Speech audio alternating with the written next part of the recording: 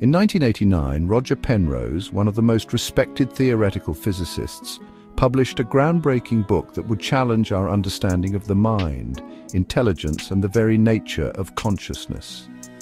The book is called The Emperor's New Mind, and in it, Penrose makes a bold claim that consciousness cannot be explained by computers or algorithms alone. Today, we'll explore the key ideas presented in Penrose's book and see how his theories intersect with physics, mathematics, and the mysteries of the mind. At the heart of The Emperor's New Mind is one central question: what is consciousness? What makes us self-aware, capable of thought, reasoning, and creativity?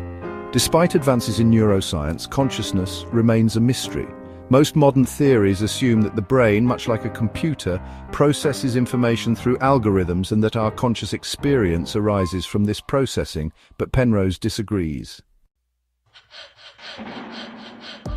Penrose argues that the mind is not just a computer. In fact, he believes that no matter how advanced, a computer will never truly replicate human consciousness. This brings us to Penrose's bold claim: the human mind has capabilities that go beyond the reach of classical computation. Penrose starts by examining the nature of computation itself. Today's computers process information using algorithms, precise rules that allow them to compute results based on given inputs. But Penrose argues that there are fundamental limits to what computers can do. To explain this, he draws upon Gödel's incompleteness theorem. Gödel's theorem shows that any formal mathematical system, such as the ones used by computers, is inherently limited. There are true statements in mathematics that cannot be proven within the system itself. Penrose suggests that the human mind can grasp these unprovable truths, implying that our consciousness is not governed by the same computational rules as a machine. In Penrose's view, the mind is capable of a level of understanding that transcends algorithmic calculation, a type of insight or intuition that computers lack. This suggests that human consciousness is not just a result of mechanical algorithmic processes, but involves something more profound: the physics of consciousness. Penrose takes his argument even further by bringing in physics. He suggests that the processes that give rise to consciousness may be rooted in quantum mechanics, the strange and non-intuitive field of physics that governs the behavior of particles at the smallest scales. Penrose proposes that quantum processes, the behavior of particles like electrons and photons, might play a key role in the workings of the brain, particularly in the structures known as microtubules, which are tiny tube-like structures within brain cells. According to Penrose, these microtubules might harbor quantum effects that are crucial for consciousness. However, this is not just any quantum process. Penrose introduces the idea of objective reduction. He proposes that quantum events within the brain might lead to spontaneous collapses of the quantum wave function, an event that is not governed by the typical laws of physics but is instead a result of gravity's influence on quantum states.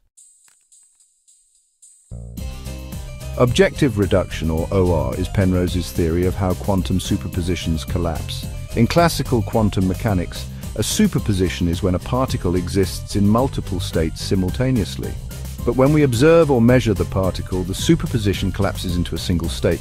Penrose believes this collapse is driven by the fundamental nature of space-time and gravity.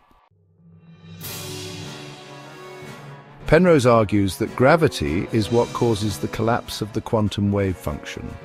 When a quantum system reaches a certain level of complexity, the influence of gravity on the system forces it to reduce into one definite state, creating what we experience as a conscious event. This collapse, which he believes is tied to the fabric of the universe, is far from a computational process. It's deeply rooted in the laws of physics. Penrose doesn't stop at consciousness. He takes issue with the idea that machines could ever achieve true human-like intelligence. He critiques the idea of artificial intelligence as something that could simply be programmed to think like humans. He argues that human thought is not reducible to computation, and no matter how advanced the algorithms, a computer cannot replicate the conscious experience. Penrose posits that understanding and creativity are not simply products of algorithmic processing. While a machine can simulate thinking by following rules, it cannot truly replicate the conscious insight or self-awareness that humans possess. The mind, Penrose argues, is a deeply complex, non-computational process that cannot be reduced to mere data processing. Despite the intrigue surrounding Penrose's theories, they have not been without criticism. Many in the scientific community have debated the feasibility and implications of his ideas. Some argue that his theories lack empirical evidence and rely too heavily on speculative concepts. Others believe that Penrose's approach might be overlooking simpler explanations for consciousness. The controversies continue to fuel an ongoing dialogue in the quest to understand the human mind. Penrose's ideas have been met with both awe and skepticism.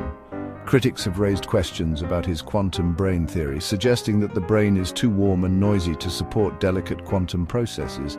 Others argue that objective reduction might not be the key to understanding consciousness at all.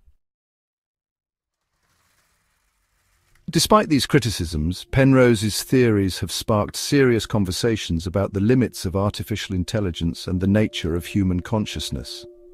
His argument that consciousness involves something beyond computation challenges us to think in radically new ways about the mind, physics, and the potential for AI.